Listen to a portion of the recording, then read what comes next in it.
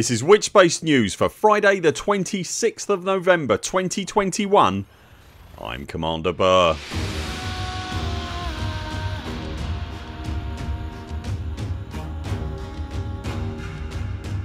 In a bumper Elite Dangerous news this week, we've the very latest update from Frontier on what to expect with update 9, the new SRV, fleet carrier interiors and beyond. There's a video interview with David Braben about the original Elite. We have news of a joint carrier funding venture between the DSSA and the Fleet Carrier Owners Club, Operation IDA planned to repair a station in one day, and much more. To make sure you don't miss any of our videos, hit like and subscribe, and remember to click the little bell icon and select all notifications. And if you'd like to help directly support this channel, you can also join our Patreon via the link in the video description.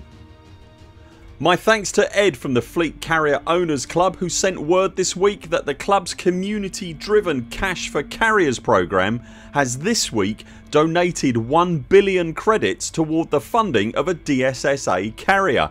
If you're unaware, the DSSA or Deep Space Support Array is a community created network of galaxy spanning fleet carriers that remain in a permanent anchorage point, providing a stopover for weary travellers in deep space. DSSA Carrier number 134, otherwise known as the carrier DSSA Seeker of Dreams, is scheduled to leave for its anchorage point some 35,000 light years away from the bubble on Saturday the 27th of November as part of Operation Eyes in the Dark under the control of Commander Lawrence R. The carrier and its deployment have been in part funded by the Fleet Carrier Owners Club as part of a new joint working arrangement with the Fleetcom community and the DSSA Council. The Fleet Carrier Owners Club Cash for Carriers program aids in the funding of the colossal mobile starports for its community members via generous in-game community donations. The new venture with the DSSA Council and Fleetcom will see current or retiring DSSA carrier owners applying for funding via the DSSA Council. You'll find links in the video description to Fleetcom and the Fleet Carrier Owners Club, as well as to a map of all the DSSA carriers and everything else I've talked about here. And on the subject of community minded efforts, Commander Crispy Tater Tot and Commander Grey C from the galaxy's premier station repair specialists Operation IDA both reminded me this week that Operation IDA's annual station repair frenzy, the Holiday Haul, will be kicking off again in December with multiple events, competitions and prizes, all topped off with a community mass hauling event to repair a Thargoid damaged station in 24 hours or less. The whole Holiday Haul event occurs whilst simultaneously raising money for charity. This year the recipient charity being the organisers of international humanitarian medical aid Doctors Without Borders. To get yourself involved, you'll find links in the video description to the Operation IDA Holiday Haul website. Alternatively, if you'd like to vicariously watch the events of the Holiday Haul yourself, you'll find a link to Commander Crispy Tater Tot, who will be streaming at least some of the happenings to your face on Twitch.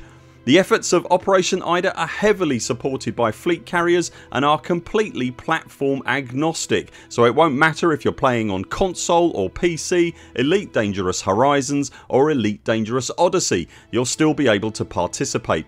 The hauling starts on December the 3rd and runs all the way to the 1st of January next year. Commander Mitochondria, you may remember from the news a couple of weeks back with her map of the Colonia Highway, has been furiously mapping for the good of humanity again with another release this week. The new map from Mitochondria is this time billed as a near bubble exploration adventure taking in remote outposts, asteroid bases and sites of significant lore. In particular, the map gives a great perspective on the current ongoing Thargoid incursions and where both they and Guardian space sit in relation to the bubble. Well worth checking out. As always, you'll find it linked in the video description. Heralded by a Galnet article this week, Frontier added a new set of what they're calling Gatekeeper megaships into the game this week. The megaships are all positioned near to permit locked systems and feature mission givers associated with the permits required to access those systems. The network of ships has been deployed as a preventative measure to avoid the problem recently suffered by the Peregrina system, where effects from the background simulation caused by player activity caused the permit to be unobtainable. Megaships are immune to such effects and therefore permit access will always be obtainable. I've linked to a forum thread below that is tracking the megaships and listing where you can obtain the required permits. Just a quick heads up, this video is going live on Black Friday and Frontier have just gone live with a Black Friday sale of their own. From now through to December the 3rd they're offering 50% off selected ship kits and 25% off of suit customisations. As is the tradition, the rare midnight black ship paint jobs have also gone on sale, so if there was one you've been hankering after all year, don't miss your chance. With all the Elite Dangerous accounts we have active in the Burr Pit, we'll likely need a second mortgage to get through this weekend. Games Radar held their Golden Joystick Gaming Awards this week. Before the video stream event kicked off there was a half-hour documentary about the past 50 years of video game history. The fascinating documentary featured interviews with a fair few historic industry luminaries such as John Romero and David Braben. The documentary features an entire section in fact in which David talks about the making of the original Elite and how it was created and then ported across its various platforms. If you've never seen the original Elite in action, it is after all nearly 40 years old now, then do take a look and be sure to marvel at the black and white 3D line drawn vector graphics that were, at the time, state of the art. You'll even get to see the game's notoriously difficult docking at a Coriolis starport. Yes, that's what a Coriolis starport used to look like. Check it out via the link in the video description which will take you right to the start of the documentary. We mentioned a couple of weeks back that Frontier were planning an informal meetup in the Cambridge area near their offices in the UK. Tickets for the event went on sale this week with the proceeds being donated to the gaming charity Special Effect. There won't be any content reveals etc at what is predominantly a meet and greet, but there will be prizes and competitions alongside a chance to meet the community team from Frontier as well as other commanders. Spaces are limited to 100 people and it takes place on the 10th of December, so if you want to go, get in there quick. You'll find the link to purchase the tickets as always in the description below. The Tuesday community highlights stream this week was presented by community managers Arthur Tolmie and Sally Morgan Moore. With December and patch 9 for Elite Dangerous Odyssey rapidly approaching, Arthur took some time at the start of the stream to detail what to expect in the next few weeks and gave some hints at a timescale for it all. So what did we learn?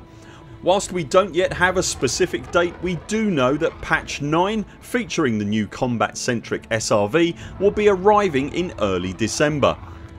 Whilst the regular monthly patches that we've become accustomed to would normally feature a forum post development update, the end of the year is going to feature a slightly different format. Arthur described the update as more quote showing than telling unquote. The team are planning a dedicated live stream to feature the new SRV and there will also be a later dedicated live stream in December featuring the new fleet carrier interiors and quote more unquote that will be arriving in 2022. We can also expect a forum post talking about the past year and detailing what to expect going forward when things start moving again in January 2022 after the Christmas break. As best we can determine then, in December we have an SRV centric livestream followed by update 9 and the new SRV arriving in the game, a fleet carrier interior centric livestream with possibly more being revealed, and a forum post detailing what to expect from the team and the game from January onwards. Obviously as soon as we have more details we'll let you know on this very channel, so make sure you're subscribed so you don't miss that. All in all, an exciting end to the year is approaching. I particularly love what Operation Ida, the DSSA and the Fleet Carrier Owners Club have been up to. Community efforts like that just underline for me in thick black marker pen why I love this game so much. Brilliant stuff. What are you hoping to see from Frontier next month? Are you perhaps planning on going into the black with DSSA 134 or helping Operation Ida repair an entire station in 24 hours? Let us know in the comments below. That's it for now. Thanks very much for watching. We'll be back later this week with more videos. Until then, 07 Commanders, follow the greens on the way out and do keep clear of the toast rack. We very much look forward to seeing you next time.